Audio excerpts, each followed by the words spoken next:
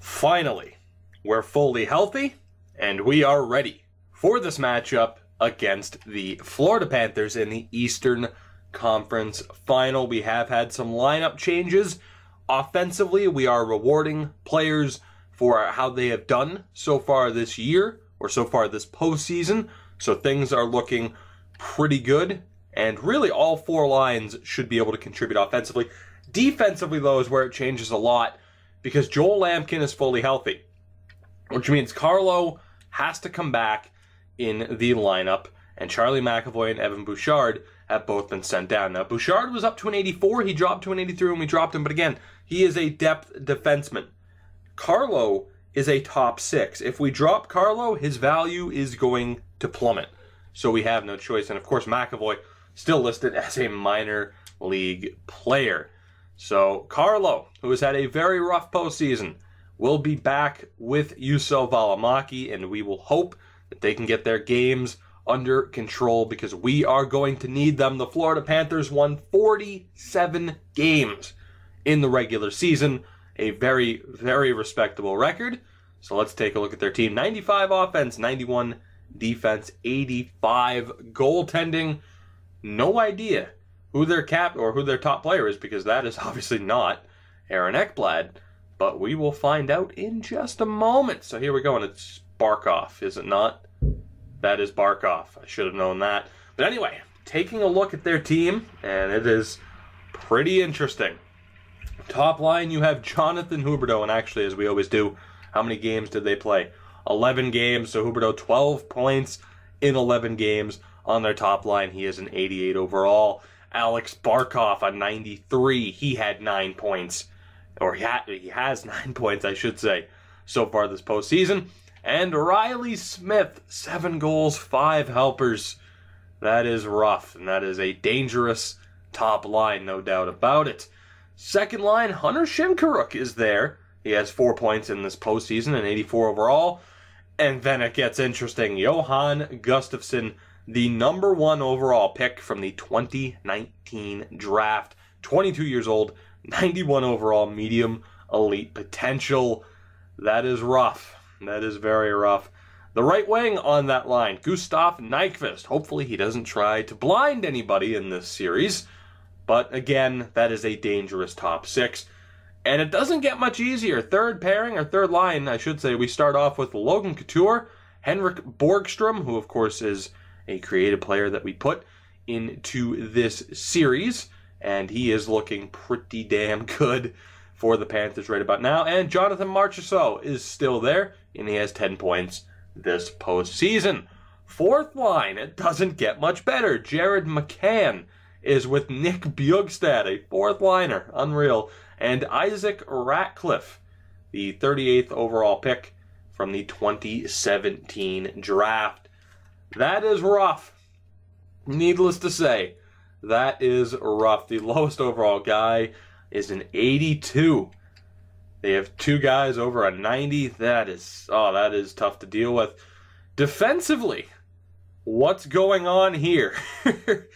Interesting. You start off with Ian Makoshin, who is a creative player, although he might have been put... Some of the players who I say are creative might have been put in by EA. You got to remember, I've had these custom rosters since really before NHL came out with his first roster update. But anyway, top pairing right defenseman, Thomas Schmidt. Thomas. Why is he there when you look at the second pairing, that is Nathan Beaulieu and Aaron Ekblad? Why is that not their top pairing? I do wonder. Third pairing is Keith Yandel, now 35 years old, and he is still on a rough contract. And he is with Timothy Liljegren, who surprisingly is only at an 82 overall. But yeah, interesting. I mean, why Makoshin and Ekblad? I mean, if that's my team, it's Makoshin, Ekblad, Beaulieu, Liljegren, Yandel, and Thomas. But I guess, I don't know. It's working for them, so how much can I criticize them? The goaltending. It is a tandem between Cam Talbot, who's only at an 84 overall, he had a .911 save percentage, and Samuel Montembeault, who has also played a few games this postseason, neither of which are lighting the world on fire, so goaltending might be a bit of a weakness. And as far as injuries, Vincent Trocheck is injured, which means he would probably be in instead of Isaac Ratcliffe, which means their offense would be even better. You have Troy Stetcher as well, who finished at an 81 overall, which is pretty surprising, and Adam Masharine, I believe, who is a scratch. So, damn, the Florida Panthers are a pretty good team in real life, currently, and the sim. But let's hope that we are just a little bit better, which on paper, obviously, we are. But you never know for sure. And actually, before we start the sim, I need to go back and look at our goaltending situation, because I did go best lines, and I want to make sure that the main man, Hannu Herme, is still in goal, and indeed he is, so we are good to go. It is game one. We, of course, have home ice advantage. Let's hope that we can take advantage of it. So first period of the first game, let's see what happens. And it's Nolan Patrick with the opening goal. Cam Talbot between the pipes for the Panthers. But that is a good start for the Bruins. Second period, can we add to it? Yes, we can. Schm, Wall, and Tufte. And now that the gang is back together, everyone's fully healthy. Knock on wood, that might change. But we're up 3-0 at the end of 40 minutes. And we should, granted, Hannu Herme is facing a lot of rubber here. 26 saves, now 27 on the night. We should be able to hold on. And Hannu Herme is standing on his head right now. The Panthers haven't had a shot. They went about 5 minutes there, I think, without a shot. Hannu Herme, a 30-save shutout in a 3-0 victory for the Bruins in Game 1. A beautiful start. Herme wasn't our chosen starter, obviously, for the first series, but he has absolutely declared himself as the main goalie on this team. And Shane Finger, if he's ready next year, might have some strong competition. But obviously that is a little bit of a ways away. For now, we are worried about the Panthers. Even though we took that first game, there is still a long way to go. So let's get right back into it. Game 2, no reason to make any line changes. We are good to go. As I accidentally simmed the first period, but you know what? That's okay. It was scoreless anyway, so why bother hyping it up? Second period, can we get that lead? Can we grab the lead? We can. DeBrincat and Stromwall with the goals. We're up 2-0. Held them to 12 shots through 40 minutes. Hannu Herme is still a beast. David Pastrnak on the power play. David Pastrnak on the power play again. And finally, Hannu Herme is beaten. 5 shutout periods to start this series. Too little too late, though, for the Panthers with that goal, because the Bruins have cruised to a 2-0 series lead. 2 power play goals for Pasta, the empty netter for Senishin, and the Bruins. Things are looking good. Things are looking good. A 3-point night. Not too bad. Not too bad at all.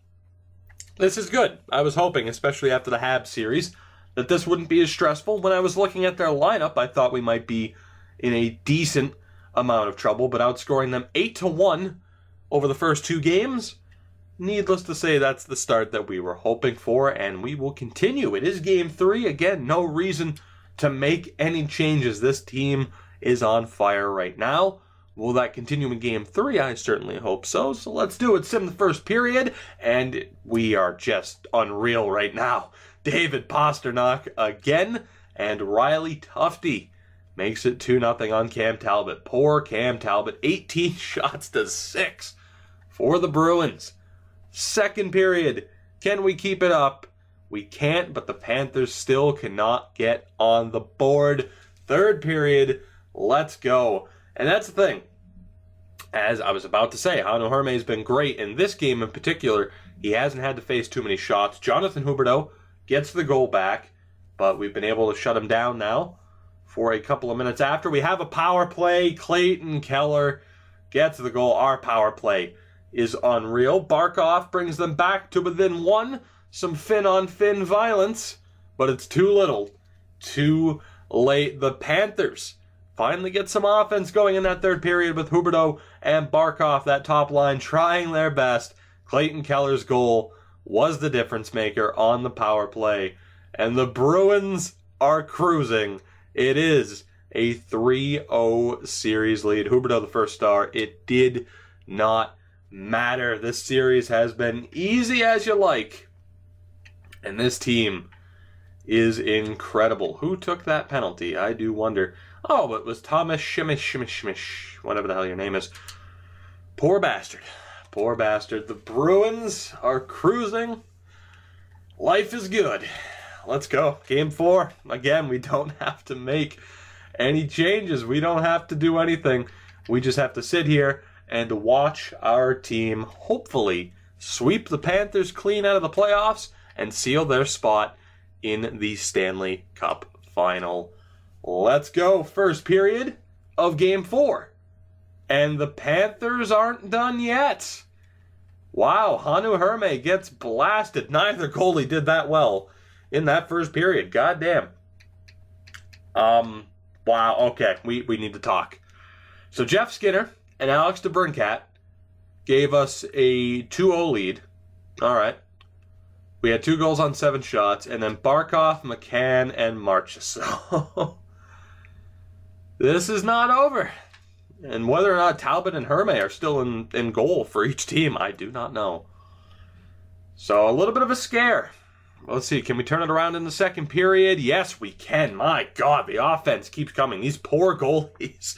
Talbot was still in. He gives up 3 goals. Skinner, Sagan, and Tufte. Riley Smith had one for the Panthers. It is 5-4. 9 goals on 33 shots combined. This is, if you're, show this game to someone that's like, all right, you want to play goalie? This is what you don't do. This is awful. Third period underway, though. Can we survive? Maybe we can. It's Alex Barkov. Wow. Or fucking Sasha Barkov. Call him what you will. Another power play for the Panthers. I don't know what to say. 10 goals combined. We have a late power play. We can't do anything with it. Are we going to overtime? We are not. Riley Smith. No, we are. Shea Theodore. Oh, my God. What the fuck? 12 goals. 12 goals. Hannu Herme and Cam Talbot both having a nightmare of a performance. I don't know what to say, especially at the end there. Riley Smith with 1:07 to go, and then Shea Theodore with the big fuck you, pal. This is not over. Overtime. Are the Panthers going to live to fight another day? We have a 5-on-3 power play. Wow, we couldn't take advantage of that. If the Panthers win here, I can't even be mad because we should have capitalized on a 5-on-3 power play in overtime. We're still moving on here. Under 7 to go. A power play for the Panthers is killed. This game is insane. We are going to double overtime, tied 6-all. Let's go. Jesus Christ. This is unbelievable. And Johan Gustafsson ends it. The Florida Panthers are not done yet. A crazy 7-6 final in Game 4. I can't even. I think I finally know what people mean when they say I can't even. It's holy shit. A 7-6 final.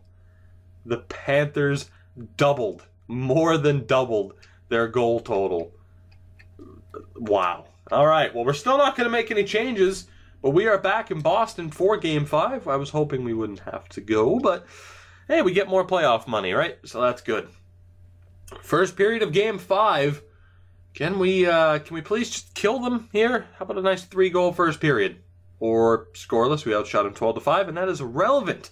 Second period, it's a goal apiece. Clayton Keller and Ian McCoshen. Talbot still in for the Panthers. And that sets up this third period. Can the Panthers hold on? That's not a good start if they hope to do that. A power play goal for Stromwall, and we have the 2-1 lead. Not too bad. Halfway through the third, the Panthers need a goal.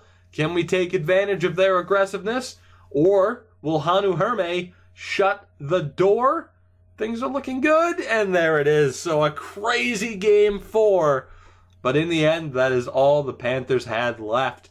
A 2-1 victory in Game 5, and the Bruins, as you would hope, have sealed their spot. We are going to the Stanley Cup Final. That Game 4, 7-6 final. That is unbelievable. But in the end, thankfully, it went our way. And on the other side, interestingly enough, the St. Louis Blues have a 3-1 lead on the Colorado Avalanche. Could it be Boston-St. Louis? A series that could potentially happen in the fantasy draft series as well. But quickly, let's take a look before we find out who we are playing. At the point total, Stromwall, Waugh, Sagan, Pasta, like these guys are firing on all cylinders, performing as they should be. And as we scroll down towards the bottom, mostly our defense. Gurianov, only 4 points, so that is pretty disappointing, but he has been in the bottom 6, so I am not too disappointed with that. And aside from one nightmare of a game, Hanu Herme has been great. Now a 12-4 record with a .935 save percentage. Not too bad at all. Let's find out. Let's not delay any longer. Let's find out. Who will it be? Can the Colorado Avalanche pull off an amazing comeback, or will it? And nope, it's over. It is over. The St. Louis Blues have done it.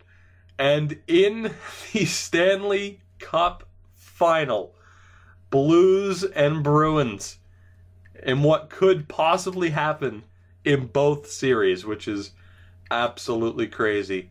But you're looking at the two best teams in the NHL this year, the best from the East, the best from the West, meeting in the Stanley Cup Final. You could not ask for a better matchup. And we will find out.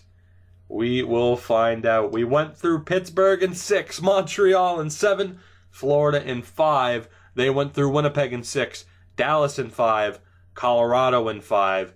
It is St. Louis and Boston in the next episode. I hope you guys are looking forward to it. After this episode, I certainly am. That will do it for this one, guys. Of course, as always, leave a like and subscribe if you haven't already to help support me and my channel. It is greatly appreciated, and I will see you guys in the next one, the Stanley Cup Final, Blues and Bruins.